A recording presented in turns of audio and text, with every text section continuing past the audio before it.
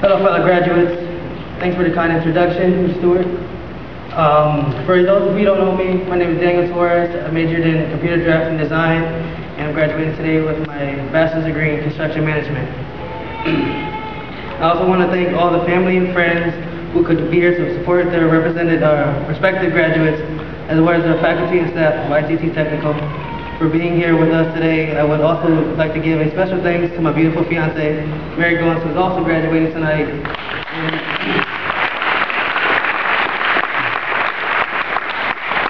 And also to my mother, Torres, which is also here. Without them, I wouldn't be the person I am today. So thank you both. I would like to share a quote with you. It's one of my favorite quotes of all time. It's by a man you may have heard of. It's Thomas Edison. He said that when working on a light bulb, he hadn't failed 10,000 times. He just found 10,000 ways that didn't work. And the one quote I've always found the difference between a winning attitude and a quitting attitude. If you can learn from your failures and even find them positive in some ways, you will always be way ahead of the curve. Here at ITT Tech, we've just spent two or more years working hard to obtain our degree. We spent hours studying for class, hours writing papers, hours listening to lectures, and hopefully not too many hours in the bar. It's been a long and wild ride, but we are here two years or more later with something to show for it all. An education and degree. After today, no one can ever say that we're among the uneducated of the world. And that accomplishment is not about bragging rights, but it's also about responsibility. What does the future have in store for us? As our guest speaker said, if we knew that, it wouldn't be any fun.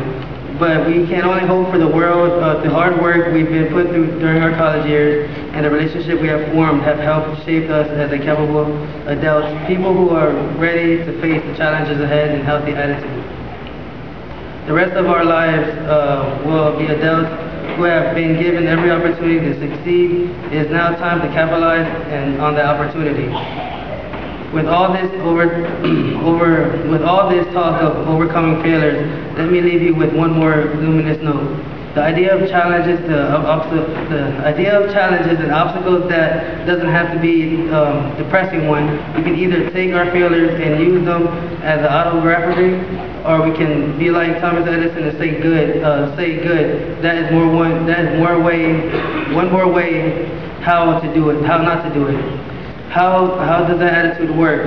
You may notice that this room isn't lit by kerosene lamps. Thank you and congratulations to the class of 2012.